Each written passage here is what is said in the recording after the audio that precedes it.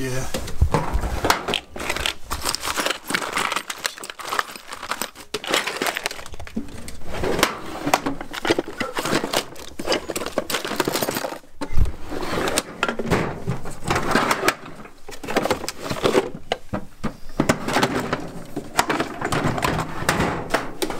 It's not in here.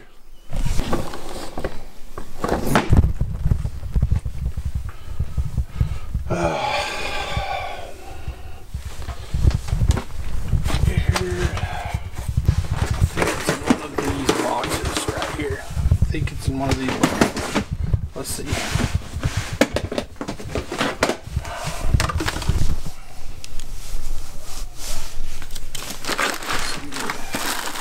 Aha! Right there. I found it. So with that, let's jump into this. What's up, guys? Welcome back to another episode of Yank Your Crank. I'm Chris, and I am burning up. Let me take this jacket off. Give me 1 second.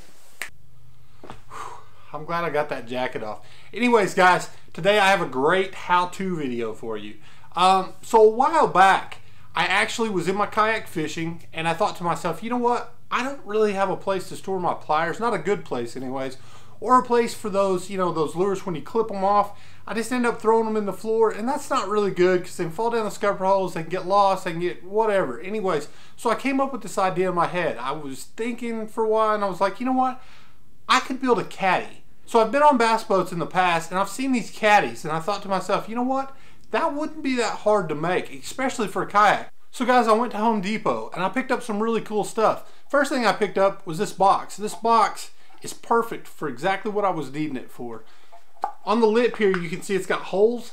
I can hang the lures right down there, right down here, put my pliers, that sort of thing. But I thought, you know, that's a lot of space. So what I went ahead and did, got a divider. And I'm going to go ahead and glue that in there. You guys will see. We'll go through all this.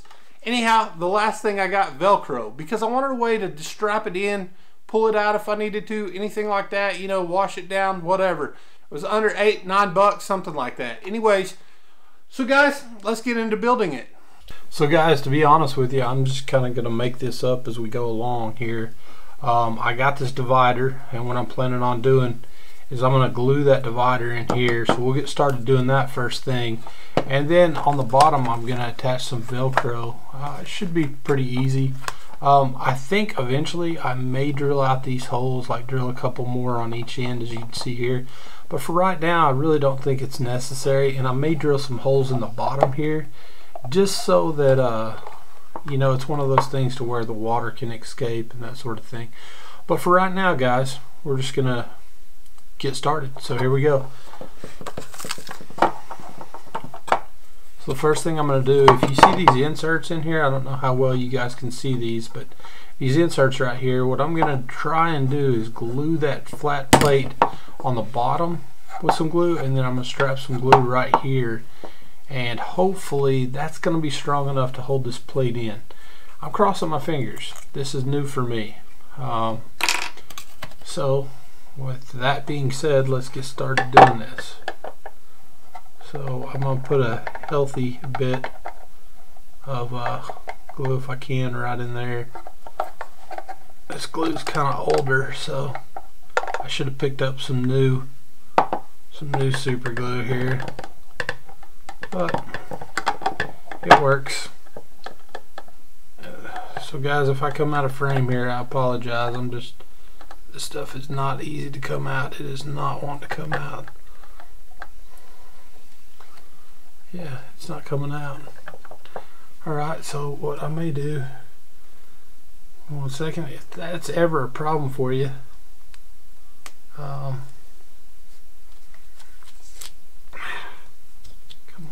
on. Helps if you go the right way, guys. Alright, so if that's ever a problem for you, better way to do this, especially if you got glue that's kind of sucked in there, caked in there, this gel super glue, just take some, stick it on a toothpick or something, rub it in there. I'll get as much of this out as I can, and get a good amount on each side there. That way I can stick this plate to it. I mean, really, it should hold regardless, but we'll see.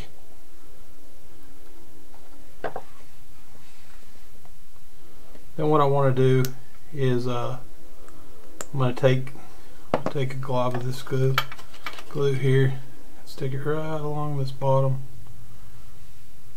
I'm going to put it right along the bottom there, guys. I don't know how well. Like I said, this is just kind of a trial and error thing for me. I'll let you know how it goes. But this was just kind of my idea. And so here we go, guys. I'm going to stick it down in here like so.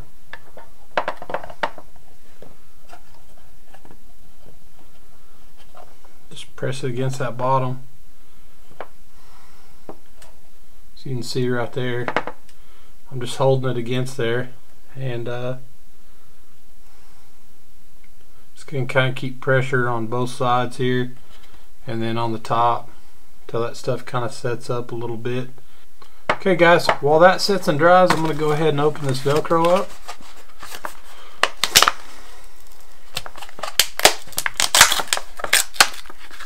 And we're going to see, this is 10-pound Velcro. So just to give you an idea, it should not move anywhere. And this stuff, let's see how strong it is. It's probably going to sound horrible, guys, I'm not going to lie. It's probably going to sound absolutely.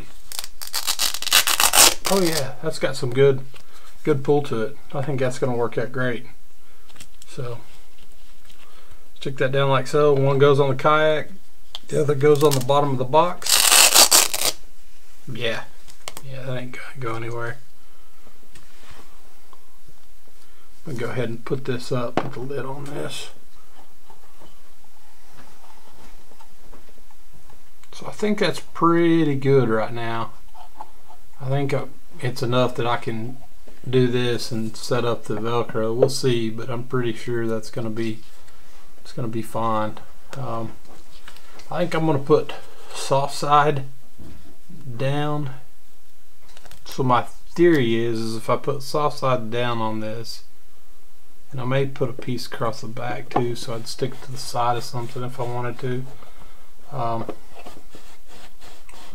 But yeah, so my theory is I put soft side down on this when I go and wash my kayak and stuff. This doesn't fray out and go all crazy. And this will be the piece that will go on. So guys, there you go. This is the box. This is kind of what I had envisioned. On the bottom, like I said, I'm going to put this on my kayak somewhere, and then I'll set it down on top of that. Or I may actually place it on the back here like so.